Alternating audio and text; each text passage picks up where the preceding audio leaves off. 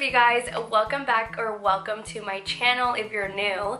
Today I'm gonna be doing my Bible study, and it's not really a Bible study actually. That could be misinterpreted. I'm actually gonna be teaching you guys how I go ahead and take my notes whenever I am studying my Bible. You guys have always asked me over my Instagram, over on here, if I have a special way that I go about my Bible studies. I feel like everybody just kind of has like their own way, I guess. So since I'm starting the book of James today, I thought it would be a really good idea to like show you how I take my notes and give you some tips and stuff. So if you're interested on how I do my Bible studies, how I take notes, then just go ahead and keep on watching. I just need to have my knee up right now because I feel like I'm too cozy. I literally have like fuzzy socks on.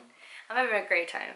Anyway, alright, so the first tip that I have for you guys before you even go ahead and start reading is that you go ahead and start getting in prayer. Now, I like to go ahead and get into prayer because I pray against distraction, confusion, and if anything, I just pray for clarity, for understanding, and for the Lord to just lead me as I'm reading the Bible. So I pray for clarity, I pray against confusion, I pray against distraction, because when you're about to read the Word, out of nowhere, everyone wants to text you, everyone needs your assistance, or you get like sleepy out of nowhere. So these are attacks of the enemy. I'm convinced it's for sure that they're attacks, and that's what you want to pray against. Along with that, another tip is to find a time in your day where you're not being distracted, in the sense of like, no one's gonna need you, so don't start reading your Bible at like 4 in the afternoon if you know that's when everyone needs you to go pick something up or go grocery shopping or stuff like that. For me, I find that time to be in the morning. It used to be in the afternoon though, so only you really know what time that is, and don't push them into a corner last minute. Like, prioritize your Bible study, prioritize this time. You need to learn how to make that time for the Lord. Set aside that time. Just like anything else in our life, we make time for that. Our job, and if you go to school, the same thing applies for this. Okay, so now to what I actually use when I'm studying my Bible is my Bible, of course. So I already have it sitting down right here. This is the Bible. I'll show you up close once I show you like kind of how I'm gonna study it. It's a study Bible, so it looks a little bit different than most. I also have a notebook, and I encourage you guys to get a notebook that's specifically for your note-taking when studying the Word. Don't mix it up with the one that you take when you go to the church and take notes, or to any other thing. You want this to just be specifically for your notes.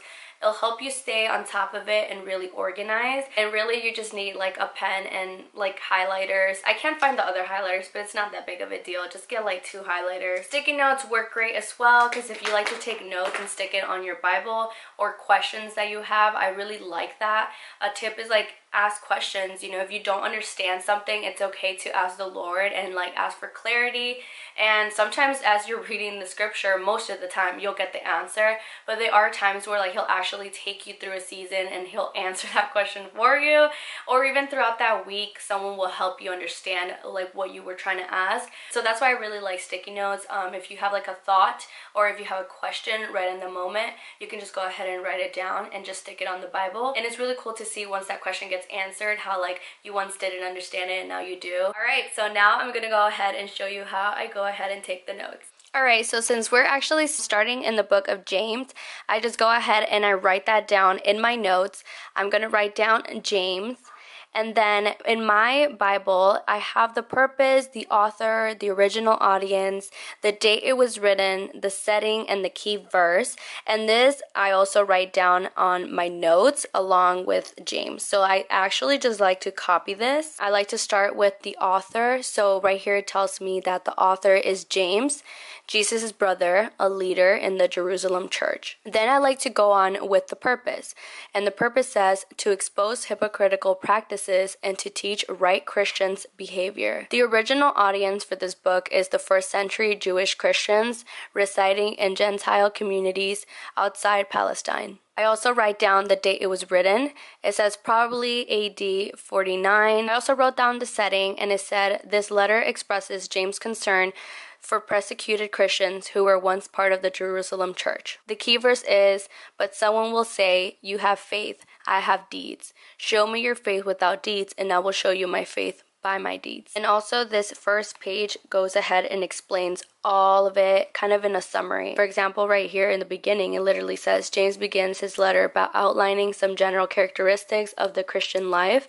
Next, he exhorts Christians to act justly in society. And then it says he follows this practical advice with a theological discourse on the relationship between faith and action. And then James shows the importance of controlling one's speech. And it just goes ahead and shows you kind of like how it goes down through the scripture. So I love this study Bible. If you guys want the link, it'll be down below. So yeah, this is how your first page is going to look. I can just look through this if I ever need to get a refresher, understand the purpose of it, the audience, or anything like that. And now for the actual note taking. Okay, so I already know the first things that I'm going to write down is this right here.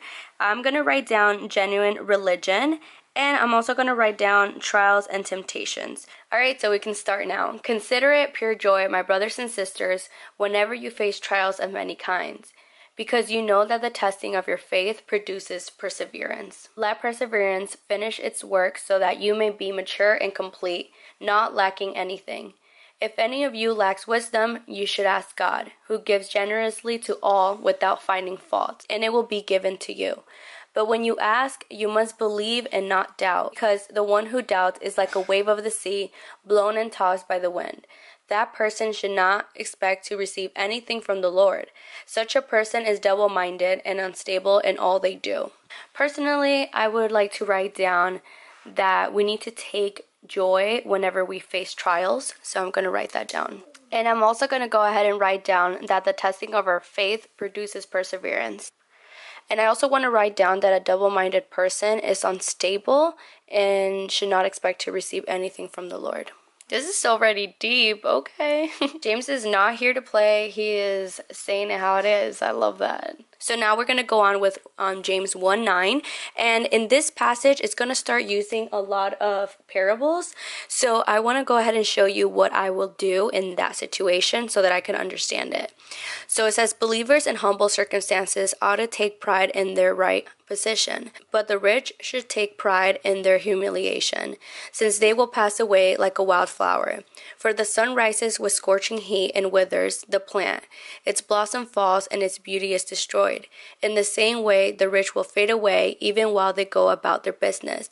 Blessed is the one who perseveres under trial, because having stood the test, the person will receive the crown of life that the Lord has promised to those who love him. I'm going to highlight blessed is the one who perseveres under trial. So let's say you didn't understand what James meant when he said, since they will pass away like a wildflower, for the sun rises with scorching heat and withers the plant, its blossom falls. Like, let's say you didn't understand all of that.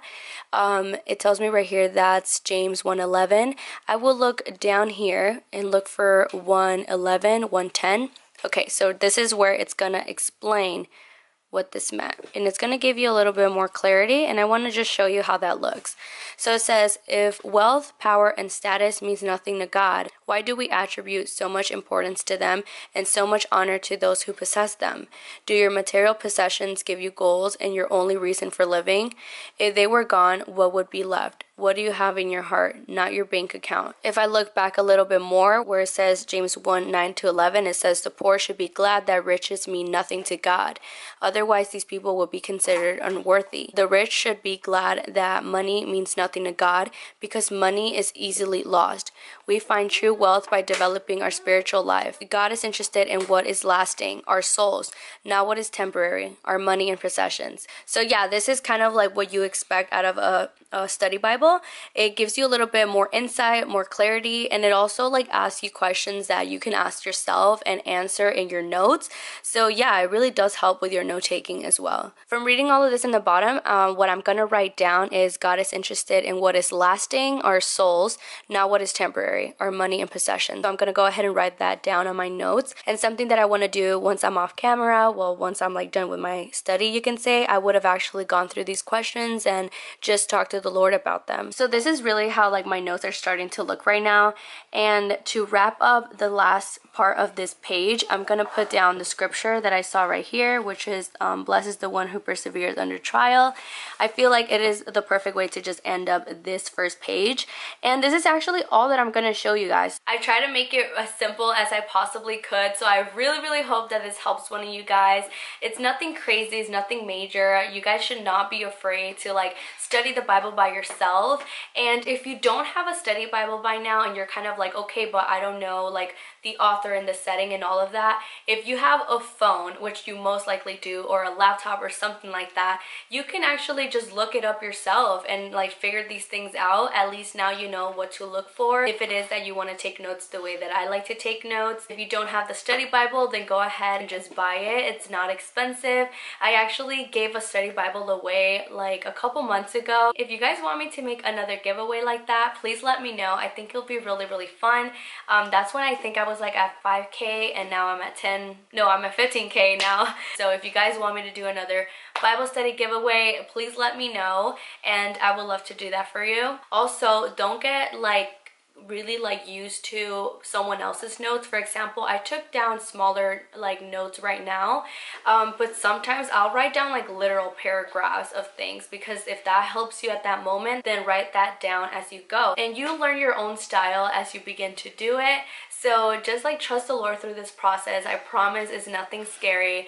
Get into prayer before you get into your studies, and if it helps you, actually do like a Bible study with a friend. So there's two questions that I want to answer that you guys were commonly asking me on my Instagram.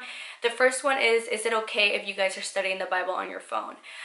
Personally, I feel like it's way better if you just go ahead and buy like a physical book, like a Bible book, because when you're on your phone, if we're being honest, we're gonna get distracted. Out of nowhere, we remember that we needed to text somebody back or email somebody, or you just go on Instagram when you see the notification. I feel like it's way too tempting. If you know that that's not gonna be the case for you, then I mean, okay.